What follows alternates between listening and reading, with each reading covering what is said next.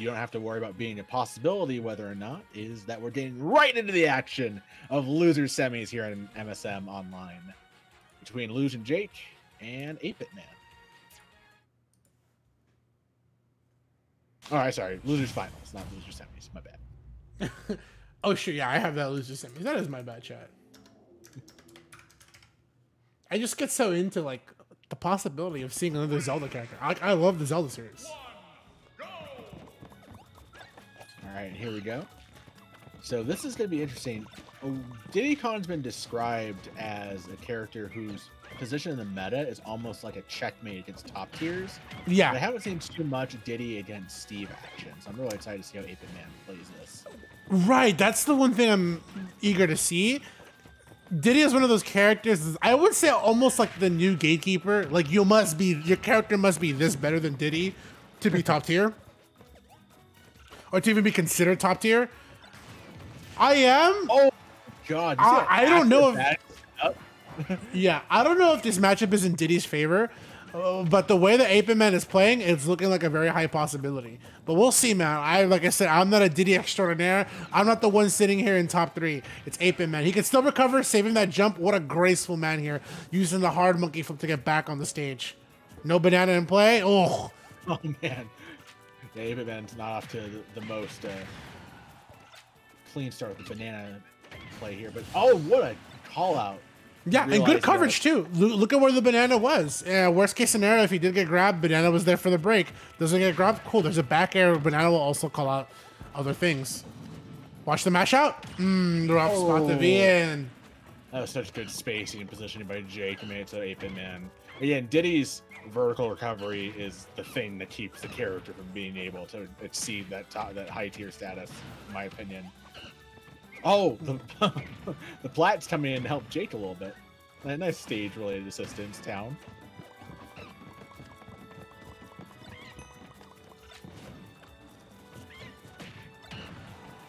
That was a nice string there by 8BitMan as Jake continues to get resources and extend this first stock here.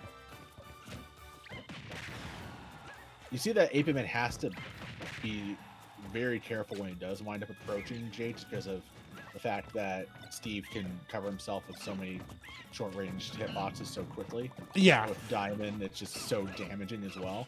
The trip, but not able to capitalize on it. Not able to get another smash attack in, and right now Jake is able to drive. Ooh, with banana in play, nice. Gets the up smash. Look at look at what I'm saying about 8BitMan too. He can. The thing about playing against Steve, and we talked about it with MTCat also, is you have to be able to press on the gas pedal, but also effectively press on the brake at the same time. And the way that 8BitMan is kind of doing that is he knows how to like get my hits, get my W's, walk away, and then I can win. And with Diddy's neutral, you have that ability, you have that speed, you have that item, you have those moves. And that's what I'm seeing a little bit here in 8BitMan. He has those tools to actually be able to do that. That's such a read. And unfortunately, 8BitMan, as I hype this man up, will lose game 1 here to Jake. What a call out on the air dodge, too. Tough stuff. Jake was like, that's cool. Let me nonchalantly put this man in the blender and say goodbye to game number 1. Every time, man. Every time. Jake just knew. Jake basically picked his spots and surgically removed that game from 8BitMan. Like, that killed. It killed early. I didn't think it was. Yeah, I know it's Town, but like, dude, I was like, all right, cool. I guess DIY Arsene Sword is gonna just kill him early. Yep. And more so than that, really, like, Jake did such a good job of making sure 8BitMan could never get his legs under him. Whenever 8BitMan was off stage, Jake had positioned himself perfectly to make 8BitMan pay.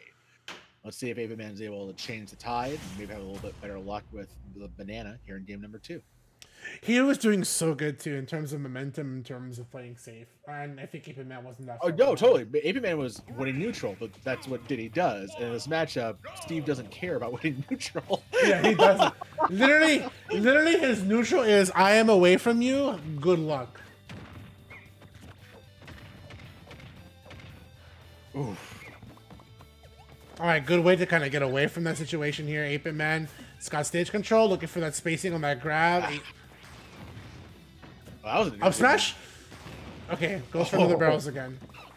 I actually like the barrels usage there.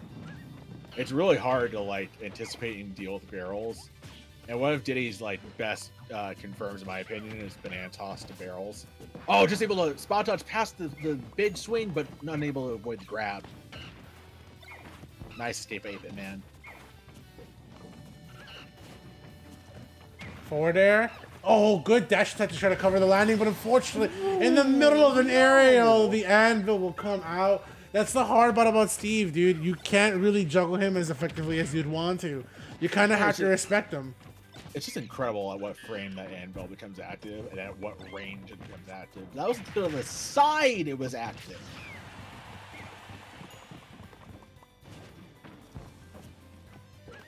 Oh, 8BitMan patiently trying to find his spot here. That was good with banana because it covers roll. Watch the mesh. Tough. Oh. Good DI though, and then also town, but still you have to really watch the mesh here. Banana in play, that covers, yeah. That would cover a lot against Steve. 8BitMan still losing stocks here. He's in a rough spot. Yeah, what I just see constantly is 8BitMan struggling with banana. It's not it. And when he does get it out and going, just like that up smash, he's able to get places, but man, at just every moment he's trying to play around with getting banana back. It's just more time for Steve to get more resources. And there's the whiff punish. Big F smash at ledge. Jake right now very much in control of this game too. That was interesting. And the other thing is that 8BitMan, while oh no. I was literally gonna say Cart hasn't factored in. I like how you. Wrong. I was wrong. I literally heard you say the word cart, and then he died. This is literally what happened. I was like, 8BitMan just had a little difficulty with destroying Cart when it's active, and oh boy, that was. I just feel like Jake is locked in right now, man. Like he's so firmly just on. Engaged in these games, and I don't know. I feel like this would be giving 8BitMan's Rob a really tough time, to be honest with you. But man wants to stick by the Diddy, and I think that Diddy has the kit in order to make Steve suffer in this game. But let's just see if 8BitMan's able to figure out the right combination to take game 3.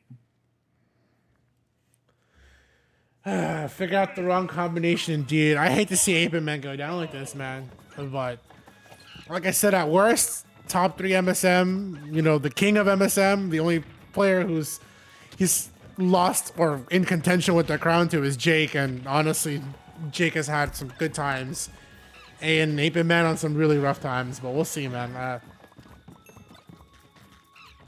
Well, they say you come at the king, you best not miss. And Jake has been hitting. Yeah.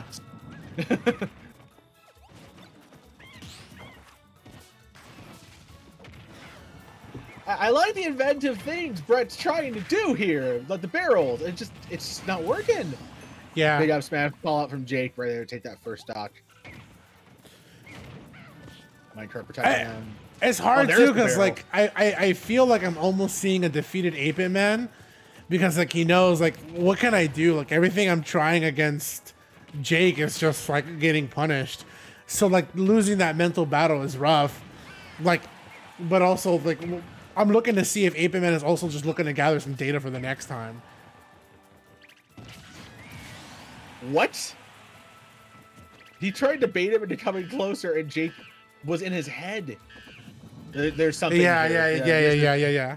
I've been saying this throughout this entire set. There's just been something off with 8BitMan's like finesse in like the really like the small little margins of his play, like just the banana pickup stuff. And I think this is laying credence to 8BitMan. Yeah, like 8BitMan is done. Like I can, yes. It's in his head. He lost the mental battle, and when you lose that part, you throw in the towel, and it's rough. It's rough. all. He's yeah, like you can tell like he's tilted and he's like, I'd rather just be done because I'm already tilted.